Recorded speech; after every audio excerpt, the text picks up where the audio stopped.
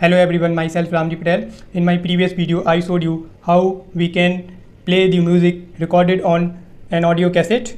And today in this video, I am going to show you how we can record a new song on the audio cassette. So let's get started. For that, we need a cassette mechanism and a motor speed control circuit and a playback amplifier for playback of the music and a bias oscillator circuit and power amplifier to drive the loudspeaker and a 4 ohm 5 watt loudspeaker, a 20k potentiometer and the record amplifier with recording equalization and a microphone amplifier to record the voice on the cassette.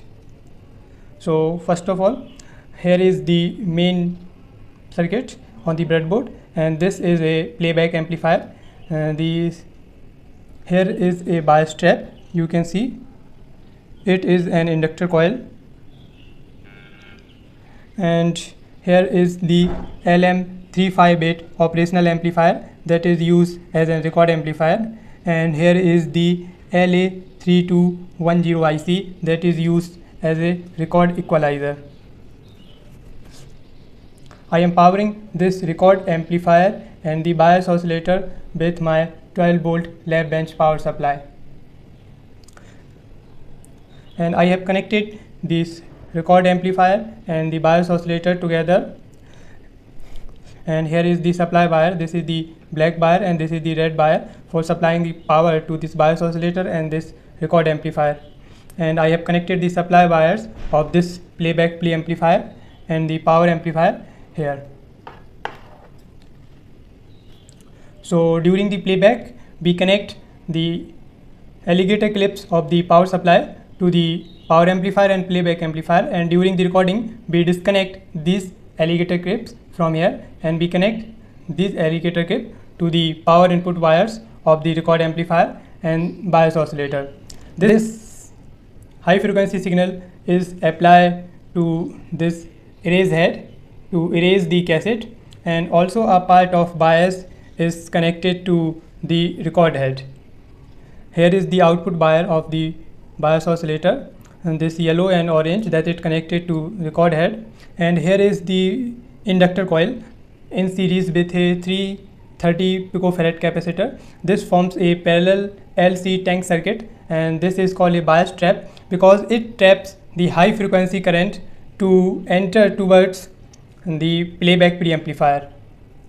So basically the frequency of this parallel LC circuit should be matched with the frequency of this bias oscillator circuit, and you can see that I have connected the bias to this bias trap, and here is the 47k resistor and a 330 picofarad capacitor, and the output of the playback amplifier is connected to the record head with a bias trap and a 27 kilo ohm resistor in series.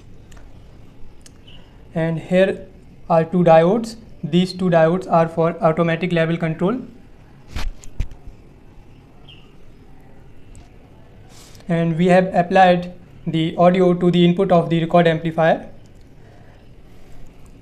and here I have connected a 3.5 mm audio jack to my microphone circuit, and I am powering this microphone with a 9 volt battery, and I am powering the motor speed controller with a separate 12 volt 2M. Now I am going to start the recording. So for that, disconnect this alligator clip from the playback preamplifier and connect it to the output of this record amplifier, and disconnect this power supply alligator clips from the power amplifier and connect to the power input wires of this record amplifier and bias oscillator circuit. And now to record, press the play button of the mechanism.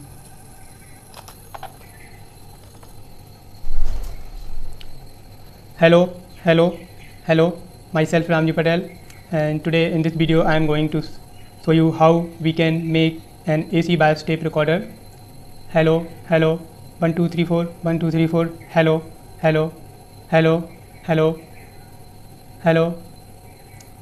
And this is the playback preamplifier. Actually I am not explaining you about the circuits, I am just speaking something to record on the audio cassette. And here is the bias oscillator, here is the record amplifier, and here is the bias trap, and here is the loudspeaker, here is the power amplifier, and here is this 10 k ohm potentiometer to control the volume, and here is the motor speed controller, here is the cassette on which the sound is being recorded. Now press the stop button and press the rewind button of the tape, and then connect this alligator clip again to the input of this playback preamplifier, and again connect the power supply alligator clips to the power input of this power amplifier and playback preamplifier, and press the play button of the cassette mechanism. Hello, myself Ramji Patel, and today in this video I am going to show you how we can make an AC bias tape recorder. Hello 1 2 3 4 1 2 3 4 hello hello hello hello hello. And this is the playback preamplifier. Actually I am not explaining you about the circuits, I am just speaking something to record on the audio cassette. And here is the bias oscillator. So we have successfully recorded our voice on the audio cassette, and the sound quality is really awesome because I am using the AC bias instead of the DC bias for biasing the recording tape. Now to record the audio, disconnect this 3.5 mm audio jack from the microphone preamplifier circuit and connect it to your audio source. I am just connecting it to my laptop. Again connect this alligator clip to the output of the record amplifier, and again disconnect the power supply alligator clip from the power amplifier and playback amplifier, and again connect to the power input of this record amplifier and this bias oscillator, and press the rewind button of the cassette mechanism and press the play button, and now play the audio.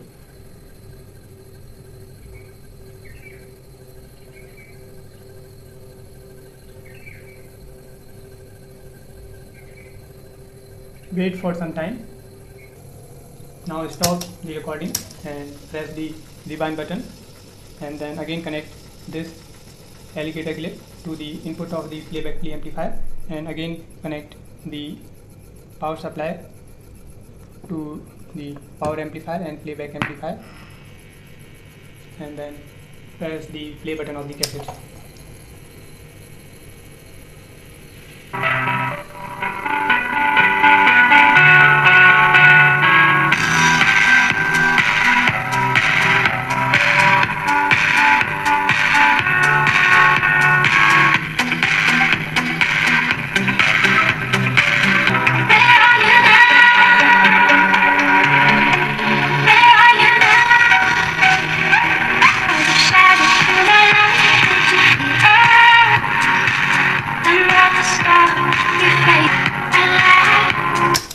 So you can see that I have successfully recorded my voice on the audio cassette, and I will explain the circuit diagram of this AC bias tape recorder in my next video because the video is going longer, so I am not just explaining the circuit here. For that, wait for my next video. Thanks for watching.